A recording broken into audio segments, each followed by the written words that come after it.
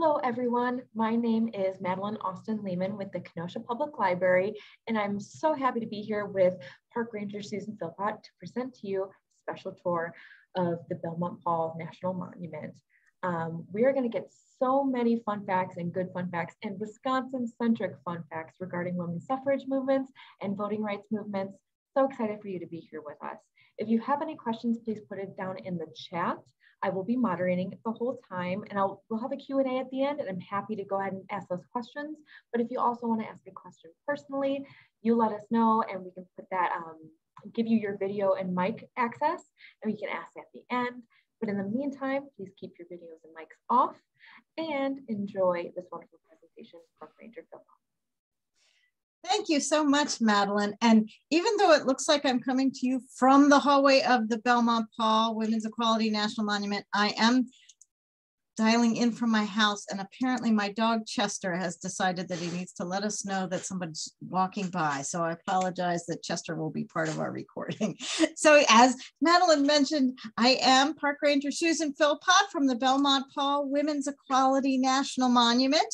And if that title National Monument sounds a little weird, it's because there are several ways that a site can enter the National Park Service. A national monument is something that a president can declare without it getting passed through Congress, because apparently there was years and years of trying to get this site to become part of the National Park Service that wasn't happening. So on April 12th, 2016, which that year was Equal Pay Day, the day that women on average have to work into the new year to make as much as an average man. President Obama came to the site and dedicated it and said that he really wanted it to be a time when young girls and boys came to the site and couldn't believe that there ever was a time when women couldn't vote, when women didn't get paid the same as men, and even when a woman wasn't president. So this is my park.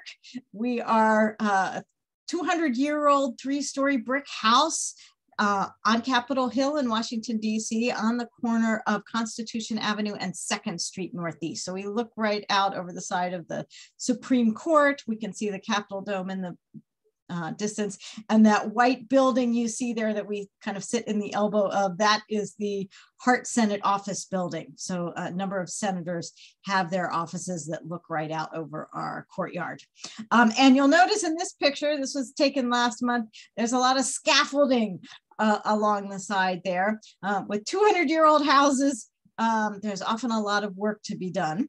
And that was one of the things that when this became part of the National Park Service, we set out to do. And we recently got a grant to make that happen, or actually funding through the Great American Outdoors Act. So we closed for COVID, but then we aren't reopening because of the rehabilitation work.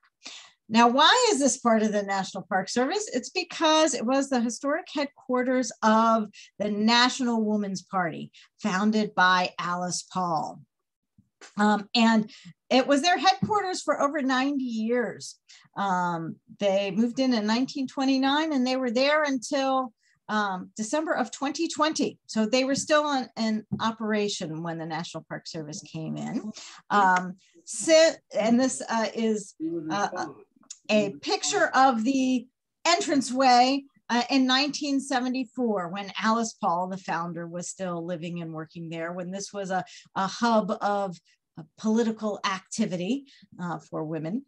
As one National Women's Party member said, it's not merely a headquarters for a party that we plan, but an embassy for the women of the nation, a center of thought and activity, and a vantage point from which they may keep Congress under perpetual observation. So they were very deliberate about putting themselves there on Capitol Hill. And then this is what the entranceway looked like most recently. Actually, now the collections are coming out for the repairs. So you can see it looked a lot like it did when Alice was there. Starting in 1997, the National Women's Party ceased their political activities and became an educational nonprofit. So a museum to keep Alice Paul's mission going by telling the story.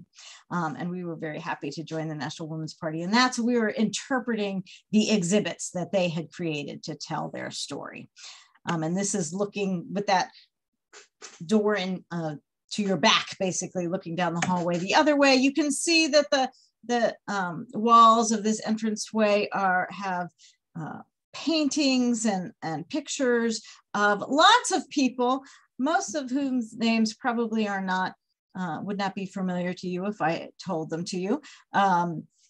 You probably know this person in this bust right here, though. If people know one name in the story of women's rights, they usually have heard of Susan B. Anthony for her tireless campaign throughout her life, from 1851 until she died in 1906, for the cause of women's rights, particularly the right to vote. And that is the main story that we tell in our site, is that the women who took up the fight after Susan B. Anthony died and took the battle through to victory. The bus that you see on the far side, we're going to see one other picture of her. That is the Belmont of the Belmont-Paul, Alva Vanderbilt Belmont. If you are watching the Gilded Age on HBO, Alva was definitely one of those Gilded Age, very wealthy women, had a fortune several times over at her disposal, and began to use it in social causes, initially in the labor movement, even marching with women labor strikers. The wealthy women who did that were known as the Mink Brigade, because they would go out in their mink coats, and then the police wouldn't be likely to harass the strikers. But then to the cause of women's suffrage and the right to vote. And she eventually became the primary benefactor of Alice Paul's work. She saw in Alice a kindred spirit, someone who was willing to, didn't care about being respectable or gracious, wanted to shake things up. So we're not going to see too much of Alva as we go through, but know that whatever we're talking about, it's usually Alva's money making it happen. And then this is the other side of the wall, and you see this bust of Alice Paul closest to you. That is a later addition. Alice Paul wouldn't have put herself up on a pedestal like that. And you'll also notice as we go through these great big mirrors, those were in the house actually before the National Women's Party moved in from the previous owner, who had renovated the house. And when they created these exhibits, the National Women's Party turned these big mirrors into interactive spaces. So you'll see several of them as we go through. You'll notice this one has a sticker on it that looks like a frame. And the idea is if you're standing here in the hallway and you're looking at yourself in the mirror, it looks like you're one of these framed pictures there on the wall. And it's a way to say everything that these women did, you have that ability too. That's something that Alice Paul was really good at encouraging people to use their strengths, use their talents, and to be bold, to be courageous, to do things that they didn't think they could do. She believed in them, so then they believed too. She got people fired up. She once said that she thought that the movement for women's rights was like a mosaic. Everybody had their stone that they put in. So a lot of these pictures on the walls are not the names we know from history books, but those are all people putting in their stones and making the difference. So this is now looking into what we call the origins gallery of the museum, looking at kind of the start of Alice Paul entering the fight for women's right to vote. When you come in, the first thing you see is this cape and cap that were worn in a suffrage procession, maybe the 1913 suffrage procession that we're going to talk about. The colors are a little hard to tell in this picture, but they are the colors of the National Women's Party: purple, white, and gold. You'll probably notice that color scheme as we go through. But in this room, we have two prized items in the National Women's Party collection. So over on the right, you see a chair that once belonged to Elizabeth Cady Stanton. kind of the founding mother of the cause for women's rights and women's suffrage in the United States. She is one of the organizers of the moment that we sort of mark this movement, the Women's Rights Convention in Seneca Falls, New York in July 1848, bringing together reform-minded people to talk specifically about women's rights, drawing up their mission statement, the Declaration of Sentiments, kind of revising and correcting the Declaration of Independence, saying that all men and women are created equal. Most of that document is a list of all the ways women were not treated equally, and it was a really long list. So they were talking about some pretty controversial things, but it turned out the one that they were least sure of, that brought about the most controversy, was when Elizabeth Cady Stanton read out that it is the duty of the women of this country to secure to themselves their sacred right to the elective franchise. Women voting? Suffrage is another word for that. Now, Elizabeth, that's just getting ridiculous. That's going too far. And there was a real question about whether everybody was going to sign on to that idea. It took Frederick Douglass, as far as we know, the only African-American who attended that first women's rights conference, to basically stand up and say, if you want the rest of the things on the list, then you need the vote. And as the women's rights movement continued, eventually they really did begin to focus on that. Then once you have the ballot, you have the power. If you notice in this chair, the seat is much longer than our modern chairs. That was to accommodate a woman's skirts and bustles. So I always look at this chair and I think, boy, at a time when even chairs were gendered, Elizabeth Cady Stanton had the audacity to believe that women could be equal. And then next to that is a desk that once belonged to Susan B. Anthony. I mentioned she traveled all around the country. One of the places she came was to Washington, D.C., had an office here. So when Susan B. Anthony died, her longtime secretary got this desk and she gave it to Alice Paul in 1913 as a way to kind of say, you are taking up Susan's work. And here is a picture of the National Women's Party gathered around that desk, getting inspiration from it. Here's Alice Paul standing up, and that's Alva Belmont sitting next to it. But Alice Paul never met Susan B. Anthony. She didn't get involved in the suffrage movement because of Susan B. Anthony. She was pretty young, much younger generation. And she got fired up when she was attending graduate school in England, going to the London School of Economics, and she met the suffragettes. In the US, women writing for the vote preferred to be called suffragists, but because they thought suffragettes was kind of insulting. But the Women's Social and Political Union, founded by Emmeline Pankhurst and her daughters, embraced the term suffragette and believed that, you know, you can only get so far given speeches and circulating petitions and writing editorials. If you want change, you got to cause some trouble. So the suffragettes would stage great big demonstrations that would shut down all the traffic in the city. They'd show up where politicians were speaking and heckle and interrupt them. They'd break into places where women weren't allowed, basically make it so that you couldn't ignore them. Their slogan was deeds, not words. And some of those deeds included things like throwing rocks, breaking windows, other property damage. For all of these things, the women got arrested. This is Emmeline Pankhurst on the right getting arrested. They went to jail, and they're the first ones to use the tactic of a hunger strike as a form of protest while they were in jail. So Alice Paul joins in these demonstrations. Eventually, she's getting arrested along with the other women, and she went on hunger strikes. The press in the United States is fascinated with this crazy American girl. What is she doing? And so Alice Paul becomes kind of a celebrity while she's over there, and people are following what's happening with her. Also, while she's there, she meets a woman who will become her right-hand soldier in the National Women's Party, Lucy Burns, another American.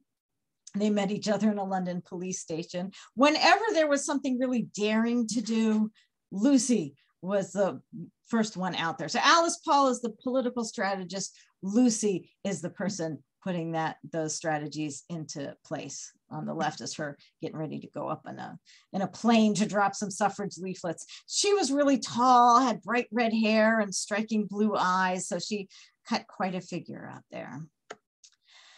So when Alice Paul returned to the United States in 1910, she comes as kind of a celebrity. There's a gaggle of reporters waiting for her at the dock when her ship comes in, and they want to know, Miss Paul, are you going to join the American women's suffrage movement? And Alice Paul said that she didn't know there was an American women's suffrage movement, which probably didn't sit too well with the leaders of the American women's suffrage movement, including, born in Wisconsin, here in the middle right, Carrie Chapman Catt.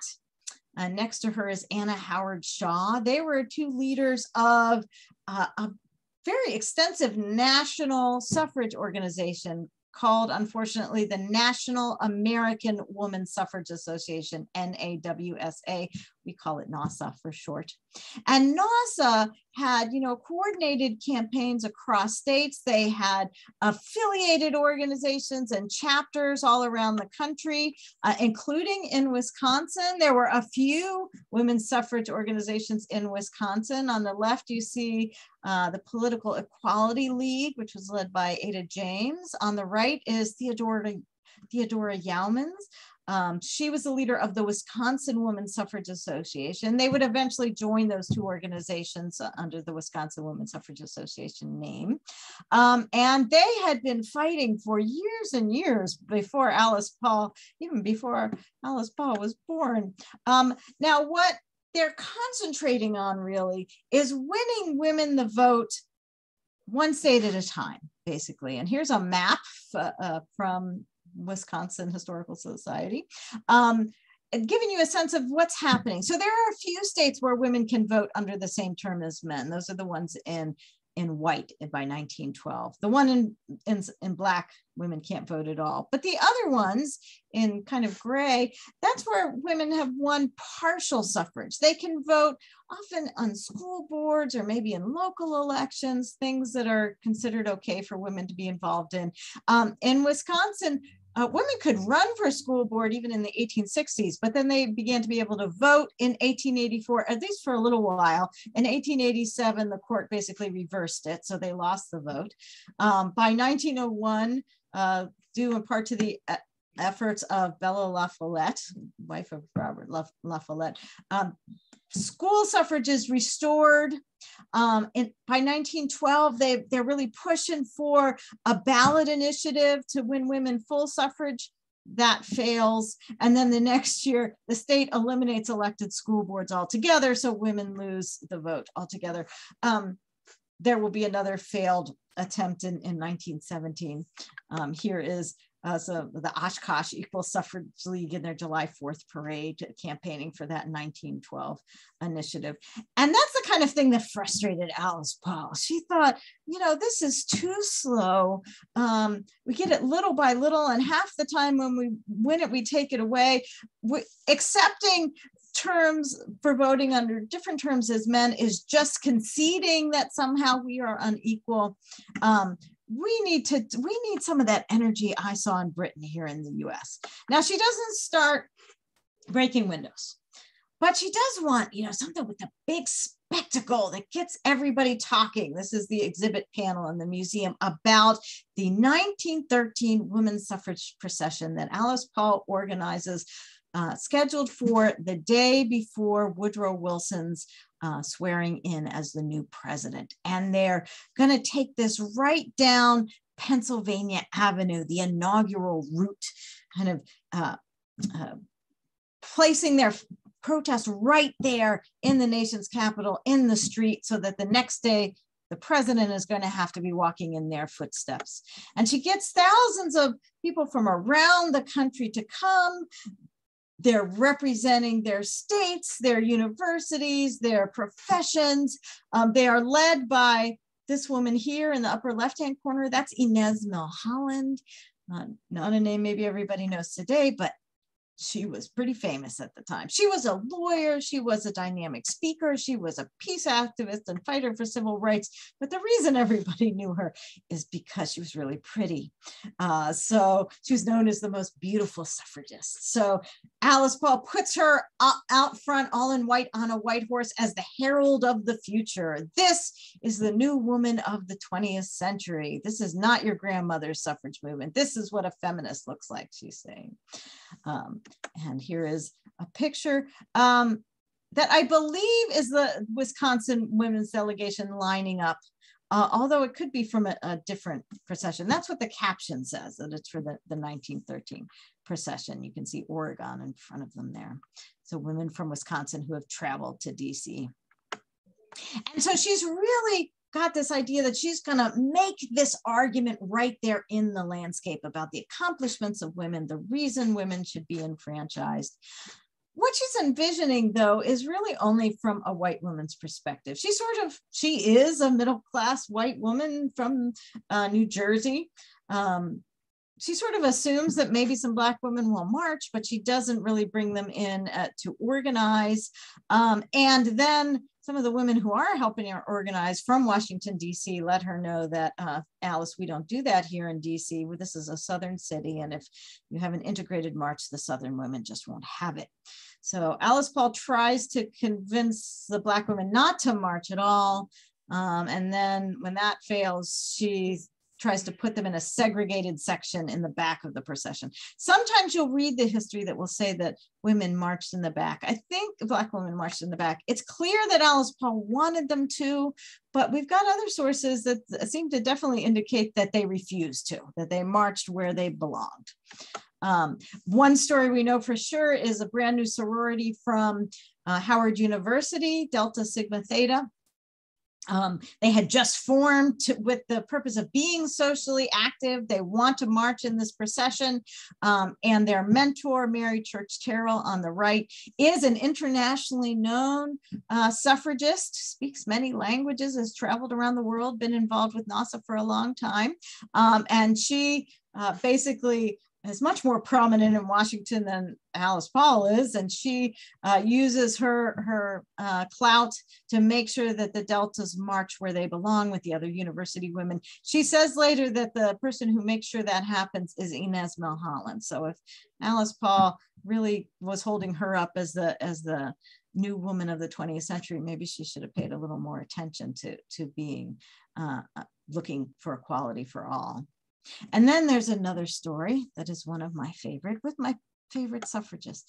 We don't have a great picture of that moment, but Ida B. Wells Barnett, again, internationally known as an investigative journalist, fighter for an end to racial violence and lynching, and a suffragist. She has moved to Illinois, to Chicago, and so she's formed a suffrage club there. She comes with the Illinois delegation, but when they're lining up for the procession, somehow the white women get this idea that she's not allowed to march with them, and she's gonna have to go to the back.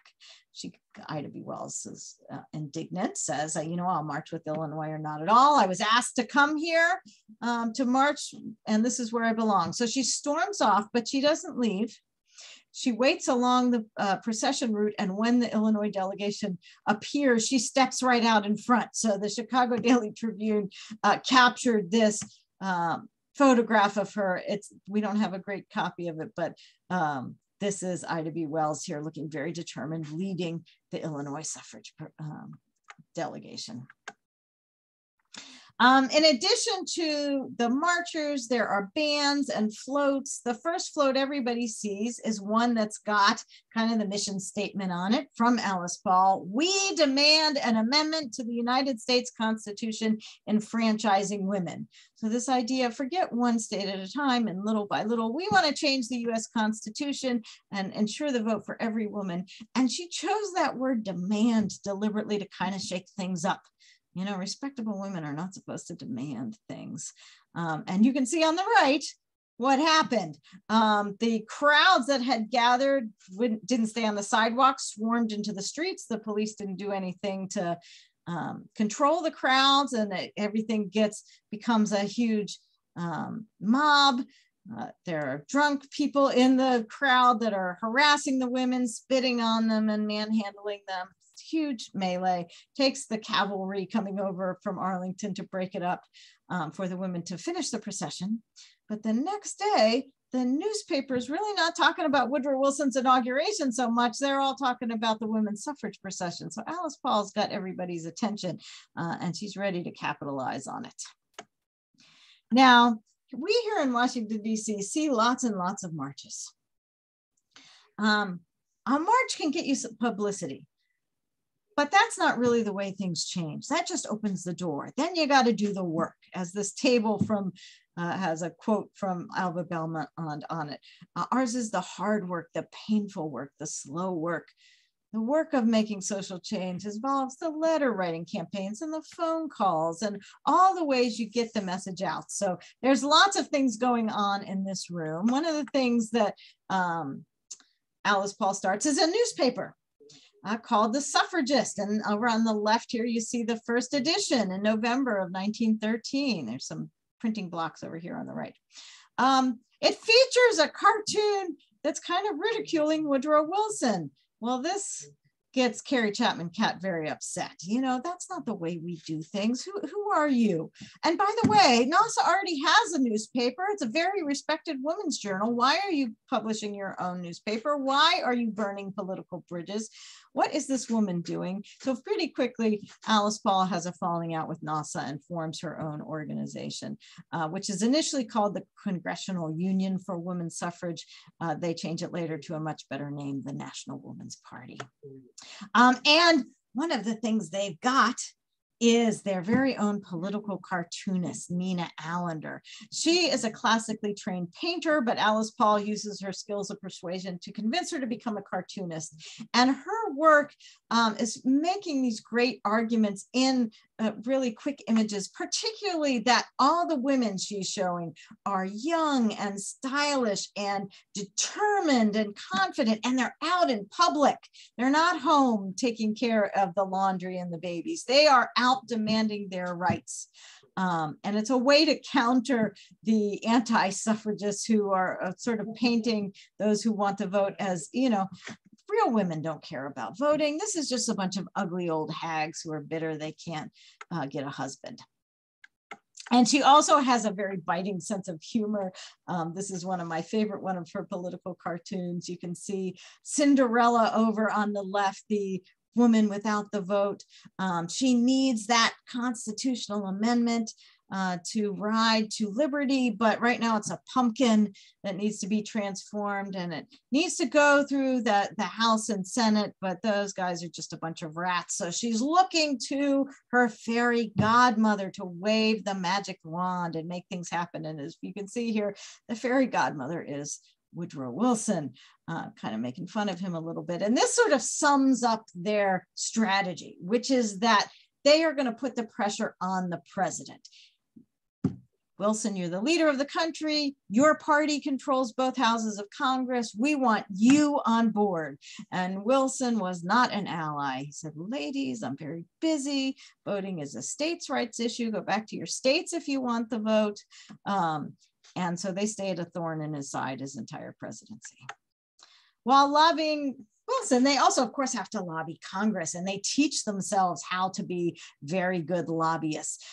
They educate themselves. They have classes, so anybody coming into town to lobby can get up to speed right away. And they keep meticulous notes. What you see on the right here is one of their voting records cards, where they kept track of everything they knew about every member of Congress, not just where he stood on suffrage, but everything they could learn, like, you know, who his golf partners were, or what church he attended, or who's funding him. And also, what do we know about his wife or his mother? Can we get them on board? That card index became known as the deadly political index, since they had the goods on everybody. And of course, if you want to get something through Congress, you got to get their constituents on board. So they went on great tours all around the country. This is a train tour, the suffrage special, stopping in Colorado. They especially went to places where women had the vote, trying to convince them to use the power they had to support their sisters around the country, you know, and use your vote to support the amendment to the Constitution. They were also sort of suggesting maybe vote Wilson out since he's not on board. Here's Lucy Burns there on the side. It doesn't work. Wilson is reelected in the states where women can vote. Almost all of them vote for Wilson. So they decide, Alice Paul decides, you know what, we need a new strategy. So they decide they're going to take this battle right to Woodrow Wilson's doorstep. And that's when they begin the tactic that they're best known for, when they begin to picket the White House. This is them all lined up for the first day in January 1917 to head out and picket.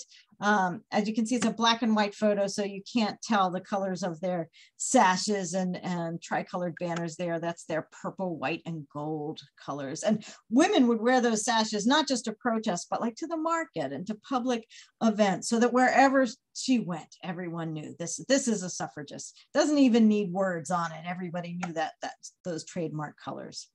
So they show up in the cold, take positions at the White House gates, and stand there all day long, not saying anything. Just in addition to those tricolored banners, they have these great big banners with big bold block lettering on them, most of which use Woodrow Wilson's own words against him. Mr. President, you say liberty is the fundamental demand of the human spirit. Mr. President, how long must women wait for liberty? It's another one of those mirrors. And here's a couple of those original banners that we have in our collection. On the left, Mr. President, what will you do for women's suffrage? On the right, my favorite one, the young are at the gates. I feel like in any age, you could have young people carrying that one. We're the new generation and we've had enough, and we're not going to put up with less than what we deserve anymore. And we're coming for change. Although, to be fair, there are women of all ages out there picketing, and women coming from all around the country. You know, this is Maryland Day, but women are showing up and getting their names in their local newspapers, getting the words out about suffrage. Now, some people are really appalled by this strategy, particularly Carrie Chapman Catt. She hates this. She says, "What are you doing, Alice Paul? Respectable women don't stand on street corners. You are making the suffrage movement look ridiculous. You're hurting our cause, and you're, you know, tarring my reputation. I have to keep disavowing that I'm one of those picket people." But, you know, other people starting to admire them, you know, out there in all kinds of weather for months, getting more publicity, getting more attention, getting some more support. And then the US enters World War I in April of 1917. And now they're out there picketing a president during a wartime. That doesn't just seem unladylike. That's unpatriotic, un-American, maybe even treasonous. Who do these women think they are? And you can see the crowds gathering to attack them. In this crowd, there's some sailors from the Navy Yard who have come over. Well, the police can't have this, as women causing all this trouble. So they tell Alice Paul, that's it, no more picketing. You ladies show up here again, we're going to arrest you. And Alice Paul said it wasn't illegal in January when we started. It's not illegal now. We have a right. We are not stopping. And as promised, they are arrested for obstructing traffic. They get sent to jail because they won't pay fines, and then eventually the women's prison, the Occoquan Workhouse. And more people keep showing up and getting arrested, getting longer and longer prison terms. By October, Alice Paul decides she needs to be out there on the picket line. She's been coordinating things up to this point, and they're gunning for her. This is dangerous. So this is her heading out in October. Her banner says, "The time has come to conquer or submit. For us, there is but one choice. We have made it." If you can see there, she is quoting President Wilson, his reason for entering World War I. She's using that same reasoning. We stand for the same thing, for making the world safe for democracy. She's once said, "When men are denied justice, they go to war. This is our war, only we're fighting it with banners instead of guns." So the women begin to go on hunger strikes, just like in Britain. The response of the American officials is the same as the British ones, and that is to force feed the women. There's a pretty graphic description of force feeding from Lucy Burns over there on the right. It really was torturous. And the women had to go through it several times a day. The reason we have this quote is because Lucy Burns was able to write this down and smuggle this out. So it got printed in the newspaper. Prominent women like Alva Belmont are giving interviews, and the husbands and fathers of these women are speaking out. You're seeing pictures of women looking like this when they come out of prison. Public opinion really is starting to sway and turn against Wilson. So he sees the writing on the wall. He pardons all the women, lets them all out just before Thanksgiving, so they can go home and cook Thanksgiving dinner. And instead of doing that, they plan a large ceremony to honor all the women jailed for freedom. And they're all issued this jail door pin. This is one that we have in our collection, which from this point forward, they will all wear. Very proudly to say that they were one of the suffrage prisoners. And they keep finding ways to get arrested. Burn Wilson's words in front of the White House. They climb up on statues in Lafayette Square. Eventually, Woodrow Wilson changes his mind. But he says it's not because of those troublemakers on his doorstep. He said the voices of the agitators reach me not at all, but he says, in fact, he does support an amendment to the Constitution enfranchising women. Whatever the reason for his change of heart, they were right to target him once he gets in front of Congress and speaks out in support of this amendment. It starts to move. Takes a little while, but it does finally pass Congress on June 4th, 1919. Woohoo! But of course, there's two parts to changing a constitution. First, you got to get it through Congress. And then the second part is you got to get it ratified by 3/4 of the states. Now, some states are on board really quickly, which is funny because there were a lot of failed referendums for women's suffrage in 1917, not just in Wisconsin. But guess who's very first in line to ratify the 19th Amendment? It's Wisconsin. Now, I posted something about this on Facebook today, and I knew I was going to get a response from Illinois. Illinois feels very strongly that they were first. They voted to ratify the amendment an hour before Wisconsin's legislature did. But they made a mistake, and they had to do it again. So on our map, Wisconsin is first. Michigan was a little later in the day. Everybody thinks, though, we got to get this amendment ratified before the November 1920 election. We need 3/4 or 36 states before voters go to the polls again. Women need to be casting their vote for president. Once there's a new president, everything can change. That's a really short window, especially since some of these state legislatures don't even meet every year. They've got to call special sessions to vote on this ratification. But they're getting it done, one state after another. By this point, 28 states have some form of women's suffrage, and it turns out that society doesn't collapse when women vote. And maybe the male politicians can kind of see the writing on the wall. Suffrage is coming, and we better get on the right side of all these new women voters.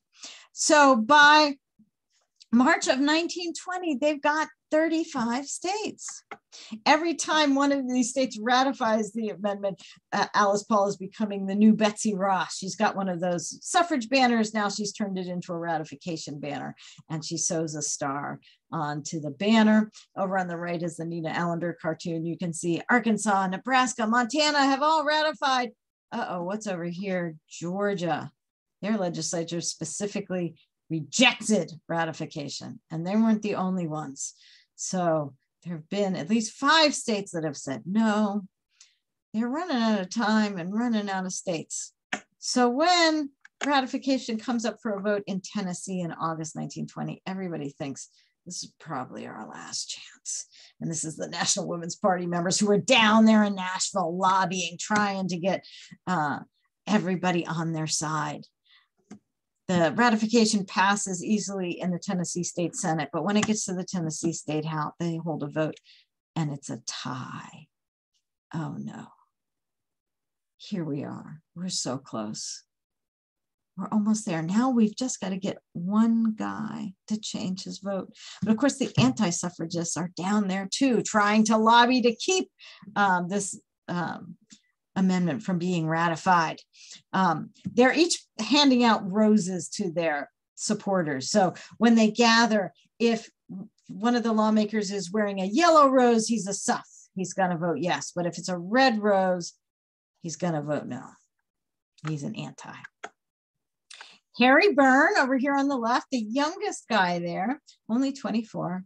He's got on a red rose. He's voted no once already, but he's also got a letter in his pocket. It's a long letter, but part of it reads, "Hurrah and vote for suffrage and don't keep them in doubt." And it's signed, "Don't forget to be a good boy. Lots of love, Mama." Feb Byrne told her boy to vote for suffrage, and he did. He changed his vote. Tennessee became the 36th state to ratify the amendment 72 years after the Seneca Falls Convention. The women of this country had secured to themselves their sacred right to the elective franchise. Yay, this is Alice Paul with her completed ratification banner. The amendment became part of the Constitution on August 26, 1920. So we celebrate Women's Equality Day now on August 26th. But of course, August 26th was not the day that women won the equality. It's just the day they won the vote. The vote was not the end. The vote was just the beginning. Alice Paul said, "It's incredible to me that any woman should consider the fight for full equality one. It has just begun. There's hardly a field, economic or political, in which the natural and unaccustomed policy is not to ignore women." And so they continue the fight. NASA, which has always been the larger organization, better funded, better connected, NASA becomes the League of Women Voters. And this is a picture of the first League of Women Voters chapter in Wisconsin.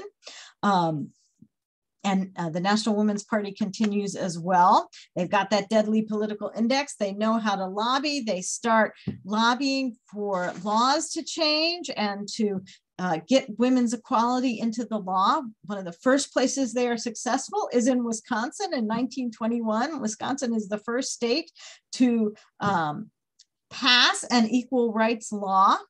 And the National Women's Party chapter out there is very instrumental in that. Although there's a little clause in there that's supposed to protect any existing of women's privileges. And what they discover pretty quickly is that that one sentence gets used often to find a way to make sure women are not treated equally, you know, to protect them. The National Women's Party also starts supporting women running for office. It's not enough to be casting the ballot. Your name's got to be on the ballot if you want real change. You got to be in the room where their decisions get made. This is another one of those mirrors. I love seeing young girls and boys standing at that mirror and seeing those words, "I will run for office," by their faces. Here are some of the trailblazing women, as Shirley Chisholm, the first African-American woman to be elected to Congress, once said, "If they won't give you a seat at the table, bring a folding chair." And I love seeing all the women who find ways to get their voices heard. Madeleine Albright, the first woman to serve as Secretary of State, who just died yesterday, she was very adamant that women needed to be involved in all parts of government. So that's the journey we're still on. Now, I always love to show this picture. Having pageants and tableaus was one of the ways that they that women, that people at that time sort of got this message out. Suffrage pageants were a big thing to do. In 1923, the National Women's Party holds their convention in Seneca Falls to commemorate the 75th anniversary of that Women's Rights Conference. This is one of the performances they did there. And at that convention, they decide that they need to go back to the idea of amending the Constitution, this time not for the vote, but for full equality. So Alice Paul and the National Women's Party are the ones who write the Equal Rights Amendment. It had a different version at first, but this is the version that, that stuck eventually. Equality of rights under the law shall not be denied or abridged by the United States or by any state on account of sex. It turns out that the National Women's Party is the only group, even the League of Women Voters, even those who have fought for suffrage, don't think that this amendment is a good idea. They're worried about things like the Wisconsin law was worried about, the ways that women need to be privileged and protected by the law because they have children and take care of the family. Alice Paul always argued that those things that are meant to protect women actually end up hurting women and treating them like they are inferior. Here's one of their lobbying cards for the Equal Rights Amendment. You can see that the senator from New Hampshire says he thinks it's a fool amendment. It's through putting embroidery on the Constitution. You know, women's equality, just embroidery in the Constitution. Now, here's something the National Women's Party never did. They never got involved in all of the ways that women were being kept from the polls, particularly Black women. And they were contacting the National Women's Party and saying, help us. You know, there's violence, there's poll taxes we can't pay. We try to register, they won't let us register. There's these literacy tests that are impossible to pass. And the National Women's Party would not get involved. They said that basically issues of racial equality and gender equality were separate issues. So there are women that have to continue the fight for the vote without the help of people like Alice Paul. This is Amelia Boynton Robinson on the left during the march from Selma to Montgomery after she's been terribly beaten. On the right is Fannie Lou Hamer testifying before the Democratic National Convention about the horrors and torture that she faced and all the intimidation because she wanted to vote. And she said, I question, is this America? And, you know, it's a real, you know, you can't know what might have happened if things had gone differently, but we do know one thing, and that is one of the most important movements for women's equality came in the Civil Rights Act of 1964, in the section that has to do with prohibiting discrimination and employment. And in the protected areas, race, color, religion, sex gets included. Now it gets treated like a joke. Seriously, you don't think we have to treat women equally in the workplace? That's ridiculous. And that really leads some in the civil rights movement who had not really been on board with the idea of the Equal Rights Amendment or the things that the National Women's Party did to change their mind, to see that the government wasn't going to enforce this prohibition against sex discrimination in the workplace. This is Pauli Murray. She is an important civil rights lawyer. She coined the term Jane Crow to capture what Black women face as both those who are discriminated against based on race and sex. And she changes her mind about the Equal Rights Amendment and begins to support it. And other women who had been in the civil rights movement or maybe just watched it happen and started to really take up their own equality as something to fight for. And they began to take up the Equal Rights Amendment as a way to go about it. So this is in the late 60s, early 70s. They get the amendment through Congress 50 years ago this week, March 22nd, 1972, with bipartisan support. But then the backlash comes. This is Phyllis Schlafly. She's probably the best known of the anti-ERA activists, but she wasn't the only one. She was just good at really making people angry.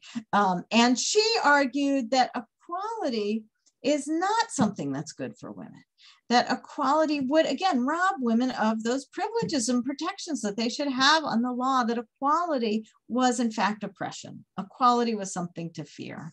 And they had lots of things that women should be afraid of, and it works. It really turns the tide, and the Equal Rights Amendment loses support. I'll just notice these Stop ERA protesters are picketing the White House using Alice Paul's own tactic against her amendment. There is a big movement on the 1 year after Alice Paul dies, trying to get support for the Equal Rights Amendment, particularly to extend a time limit that Congress had put on it for ratification, because they had gotten close. Lots of states ratified really quickly, including Wisconsin. But then after Phyllis Schlafly started her campaign, support evaporated. And so the amendment was 3 states short of ratification, and the time limit was approaching. They did get it extended for another 3 years, but by 1982, the time limit had expired, no more states ratified, and that was it. ERA was dead. Or so we thought, until 2017, when suddenly out of the blue, Nevada voted to ratify the Equal Rights Amendment. And then Illinois, because Illinois didn't ratify it beforehand. Illinois just ratified a couple of years ago, and Virginia did at the beginning of 2020. So there's lots of lawsuits right now trying to decide, can the ERA be added to the Constitution? It hasn't been yet. There are states suing to make sure it doesn't happen. There are states who have rescinded their ratification. So we'll see what happens. I wouldn't be surprised if it ends up in the Supreme Court.